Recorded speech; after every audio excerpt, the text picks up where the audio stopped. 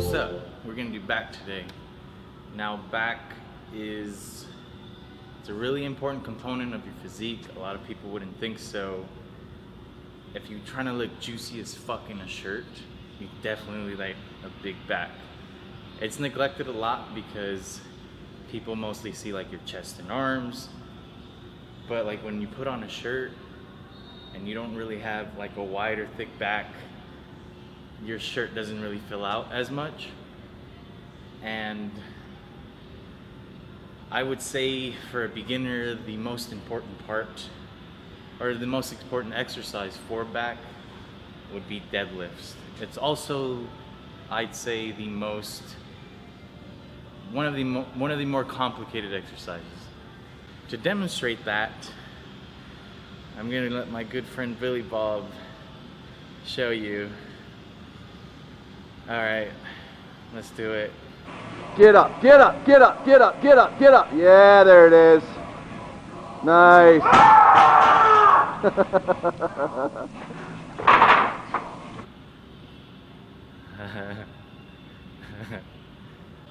It's a pretty complicated movement.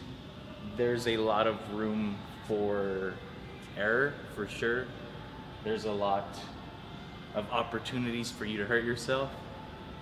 You definitely want to get, like, these shoes fucking suck. You don't want to use these shoes. I'm gonna use these shoes. Don't do what I'm doing. You definitely either want a flat sole shoe, like Converse are good, or you could spend, if you're a big baller, those $100 powerlifting shoes. But honestly, I'd say the best option is for you to just take your shoes off and do this exercise, because you get a better stable base. And if you fuck yourself up, you know it's not because of your shoes, it's because you fucked yourself up. There's different grips for deadlifting. The most common one you'll see is over under. Usually the dominant hand is over and the non-dominant is under. So you would see a grip like this when deadlifting.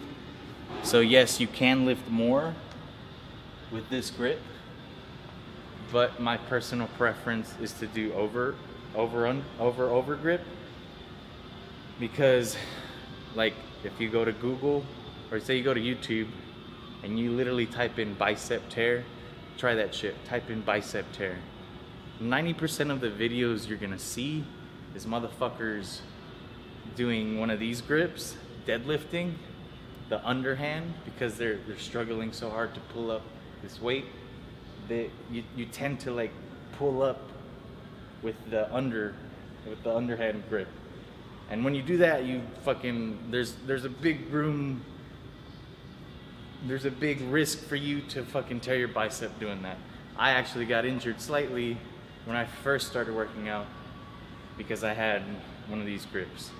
So I would say over would be the best option for you. So kind of like when you're benching, you can't really see the knurling here, but so it's right here. You would just do the thumb grip just like when you bench, and then you would close your fist, right? All right, so you have your grip set. Your bar is on the floor. Take your shoes off unless you got fucking good shoes. You will come right up to the bar just like this with your grip, and at the bottom of the movement right here, it's literally like you're doing a squat. So you can be like this, doing a squat at the bottom, right? So I'll show you the movement. And you always want to keep your head up. That way your back does not arch or does not bend.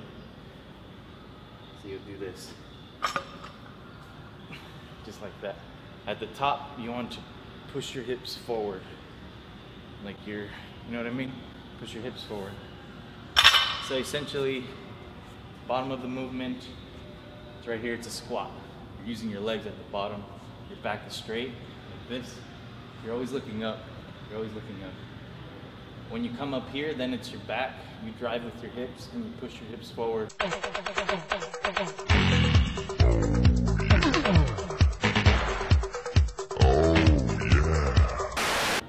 And remember, your head is always like this. You do that so that you don't bend your back at the bottom, and your back is always straight. So I'll show you again. Come up to the bar, get your grip. At the bottom is a squat. You're looking up the whole time. And at the top, you straighten out.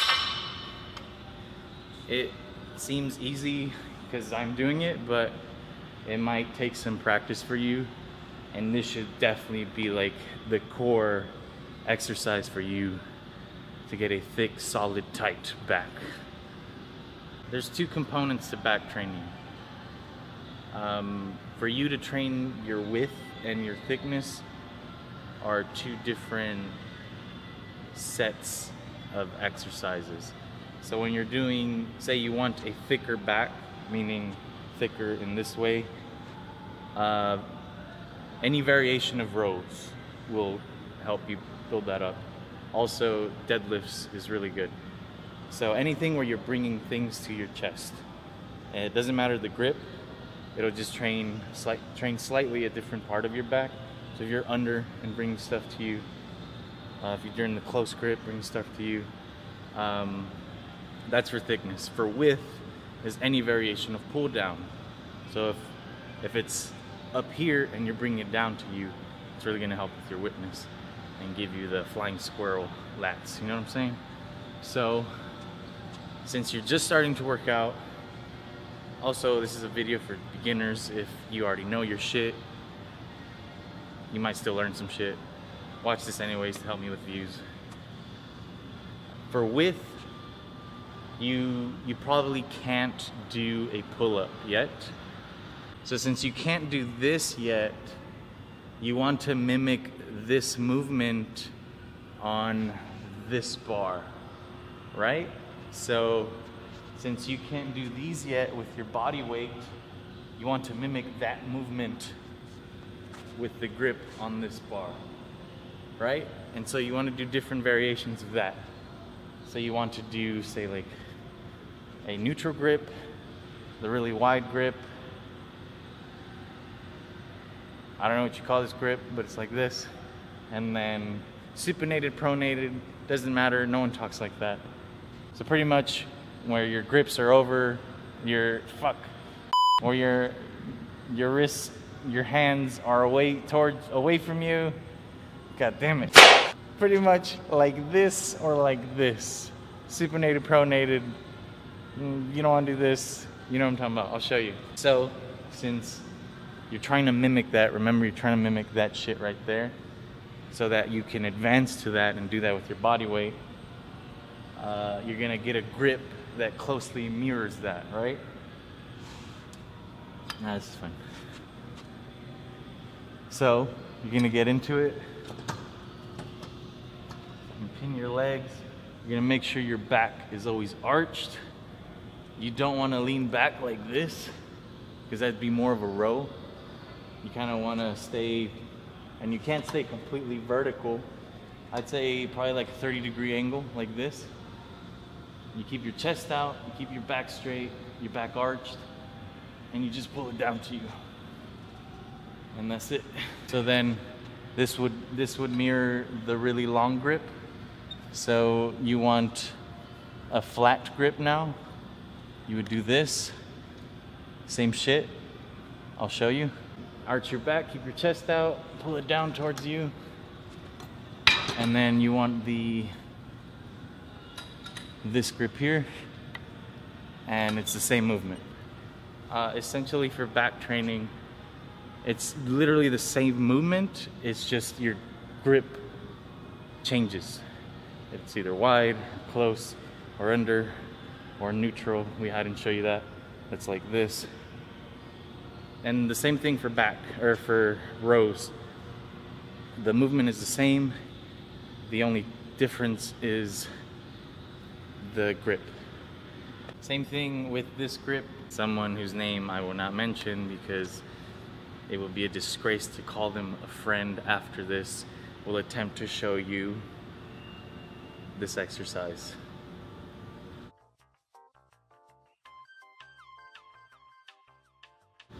This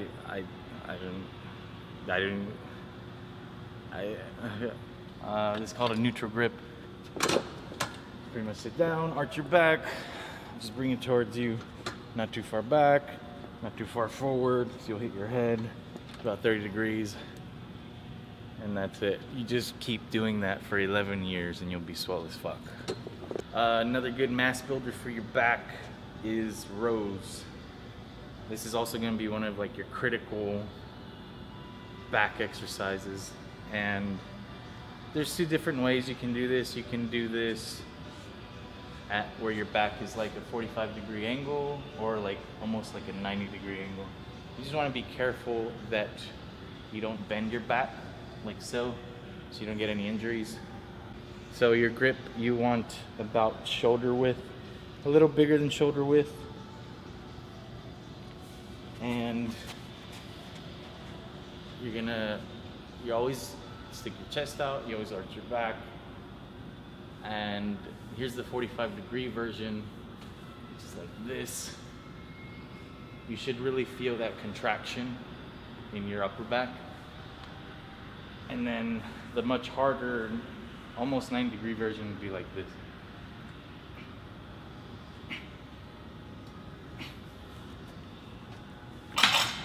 And it's literally the same movement for the under grip.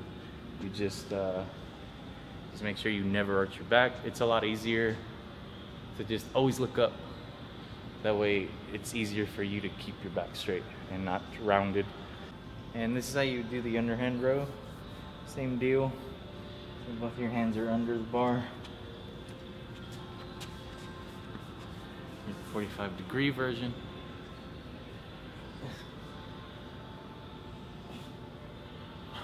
And then the close to 90-degree version.